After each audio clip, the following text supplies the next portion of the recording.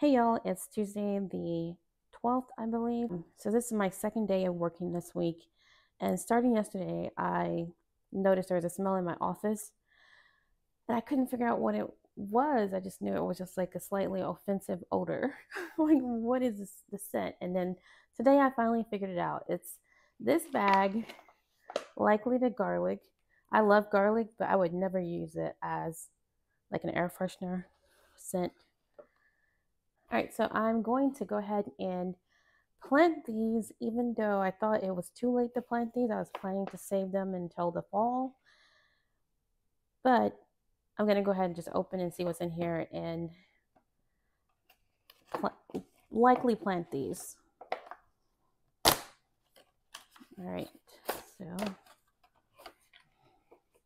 let's see the back, what it says.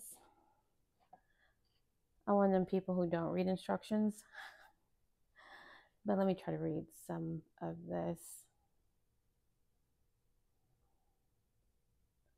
Plant in the spring after the danger of frost. Really, I thought we were supposed to plant garlic before the frost. Okay, I'm so confused. I thought it needed to have some chill hours to germinate. And it says garlic can be kept for 36 months if properly dried and stored. So I'm not sure if it would have lasted into the fall. Onions can be kept well into the winter months if properly dried and stored. I think this is about the harvest, not these buds that I'm about to put in some soil. Anyway, let's see what's in here.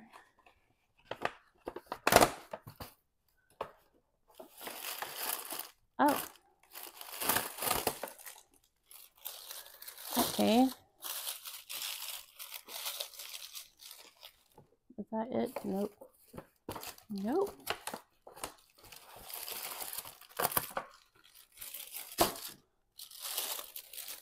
I thought I was going to see some green on this based on the smell. Let's see. One more thing in here, I think. Oh, two more. This is what has the scent. All right, since this is apparently the time to grow these, I don't have my supplemental. Oh, I still have that in my greenhouse outside. But anyway, so I got garlic cloves, 4 of them, and then you break it up and plant.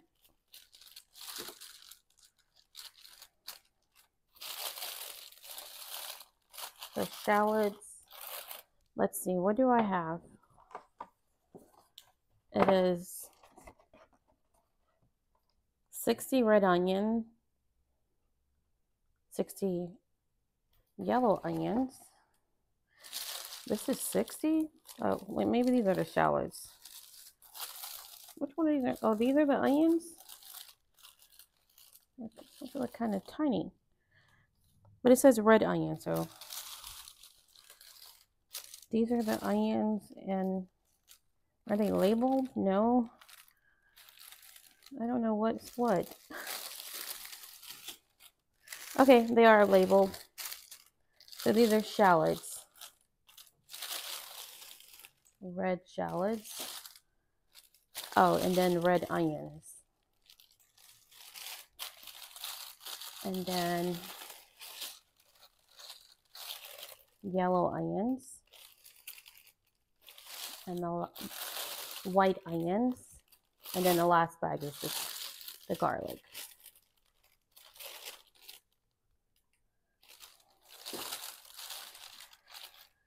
It is dark outside now, but I wanted to put some, I thought I was going to have to do chill hours.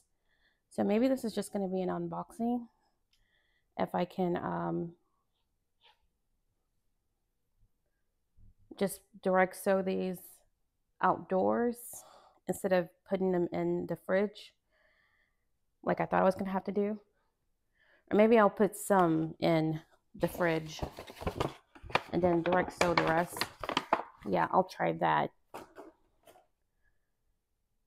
And I really thought it was just the garlic that you had to do like that. All right, so this is basically an unboxing of these, since I'm going to go ahead and direct sew, since it said I can do that after the risk of frost has passed. That was part of the instructions, I think. Where did I see that?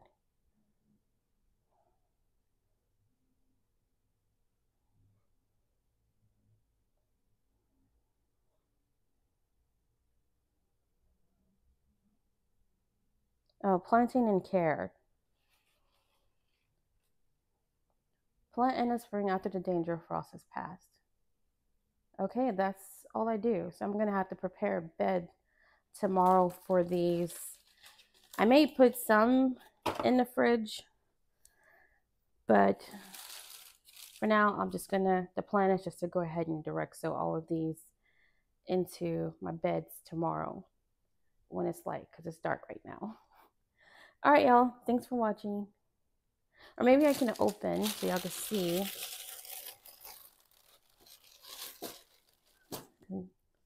Find my scissors.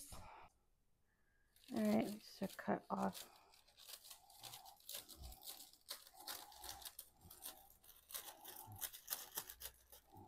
The top so you can see.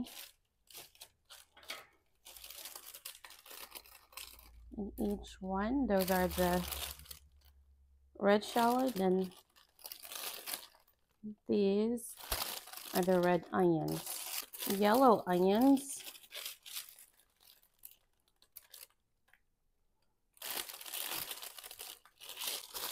and white onions.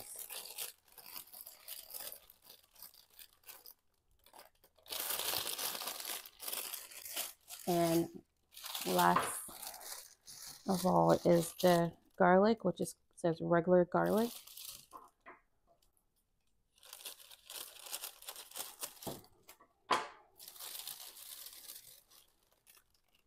And that's the garlic.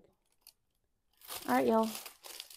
I'll be planning these, direct sewing these tomorrow. A few of them I will separate to put in the fridge for a day or two to see if that changes anything.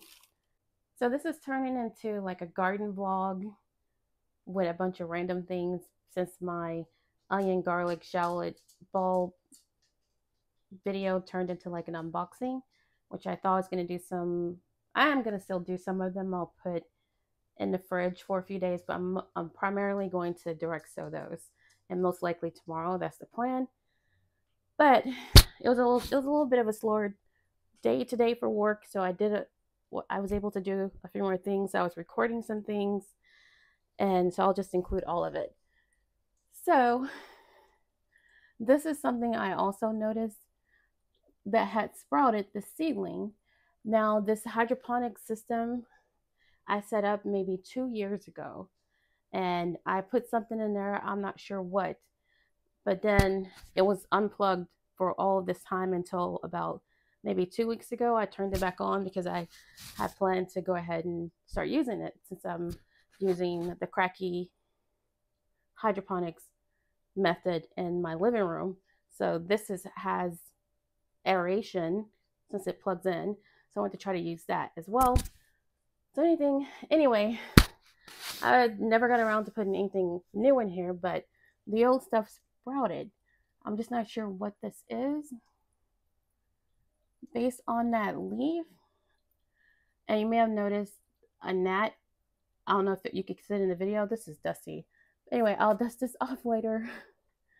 But anyway, there was just a gnat over here, and that's why I've been moving my seedlings out, because my pepper and tomato seedlings, I was watering them from the top. And that finally what brought in the gnats, I think, because I have gnats now. But anyway, this is in my office, and I just want some greenery in my office. So I'm going to figure out what this is soon enough. And since nothing has come up, all right, accidentally turned it off. Since nothing has come up from this one, I'm going to go ahead and drop some kind of seed in there. But yeah, so that's one little segment of this vlog. All right, so I still have my herbs in these containers. Oh, well, also I want to share for the garlic, shallot, and onions. I do have them in this container that I use for my salads to contain the scent while they're sitting in here on my dining room table, because that scent is going through the whole house. I don't like that smell. Anyway, so for these, I dropped one of these. It was the one for the dandelions. Fortunately, it didn't spill out. Well, not all of it. Some of it did, but not the seedling. The one seedling I have in that container. The dandelion is the last one to sprout on the 11th day, and it's a weed. Like, how is it so hard to germinate? But anyway, this is the purple basil and zinnia, and I'm going to move these into the like similar containers that I have for the other ones. Use my box cutter to make a little slit in the front for the label.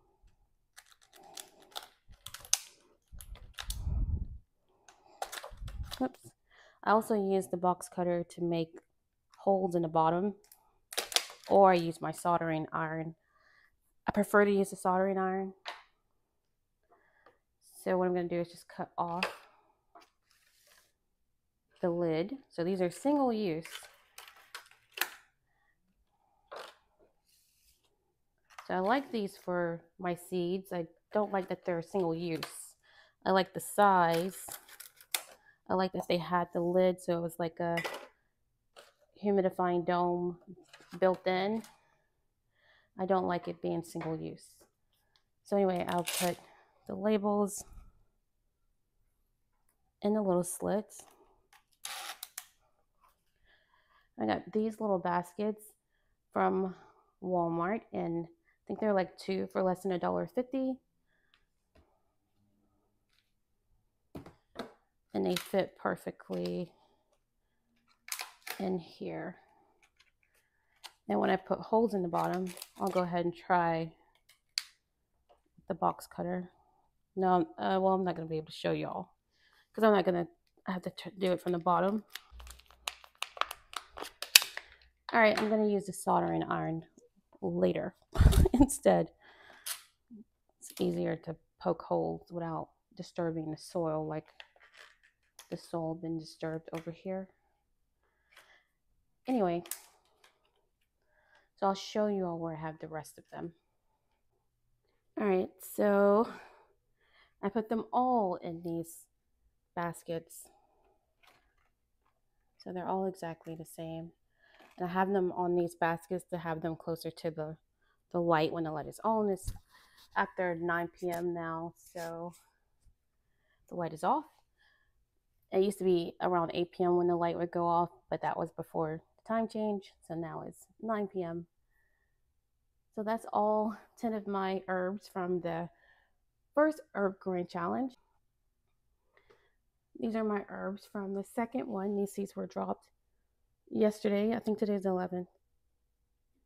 Or is today 12th? Today's the 12th. All right, so these were dropped on Sunday, and I don't think I have any germination yet. So I'm just using these lids, even though they're not. Anyway, I'm not going to disturb that, but I don't have any germination yet on this second set of herbs. And I took these out of the fridge today. This is the lavender and echinacea. I had it in there for 48 hours about. And here are my cucumbers and eggplants that I dropped the other day. And all of the cucumbers, I only put one seed for each. So all the cucumbers have sprouted and are a good size. So they sprouted days ago. And 2 of the eggplants have sprouted. So just waiting on this one.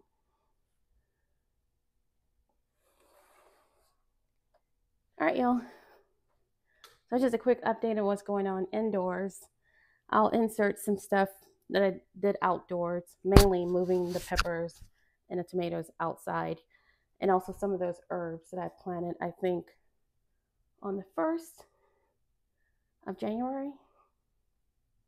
No, the 1st of February. Anyway, I have to keep better track of these dates when I'm dropping things. But anyway, I decided to leave that stuff out there because it's going to be warm over these next few days. So hopefully those things fare okay. They're all in the greenhouse. So here is my greenhouse.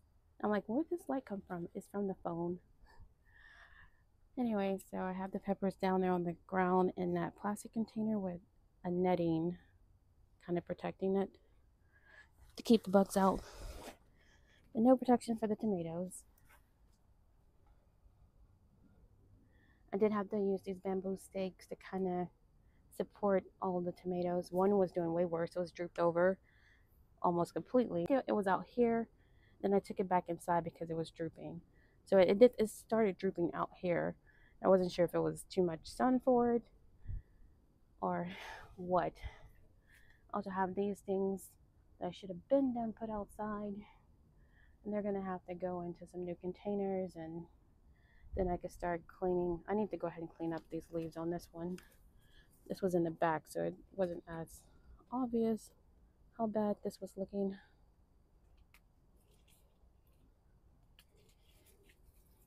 Get off these bad leaves because they're just wasting energy. All right, so yeah, it's looking kind of naked. Even that one. So.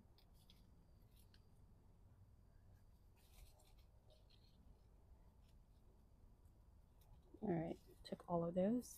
That one's doing much better. But anyways, and then down here with the peppers. So all of my seedlings survived so far. It's really putting them to the test, putting them out here in the sun. It's cloudy though these next few days, and the nights won't get below 60. All right, y'all. Oh, one last thing.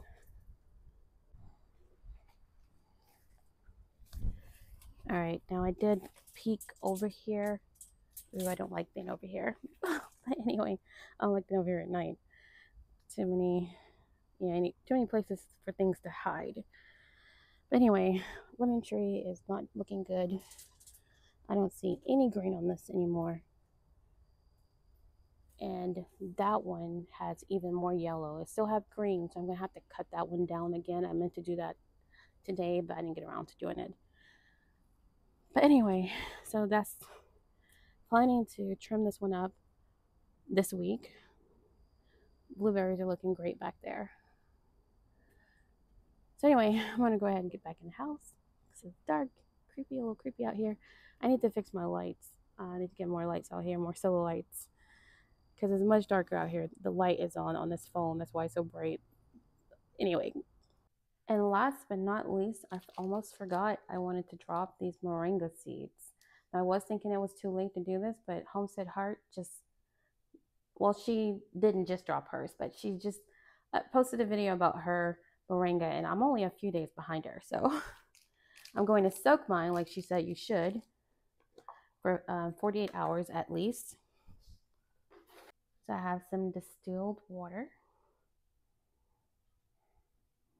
That's way.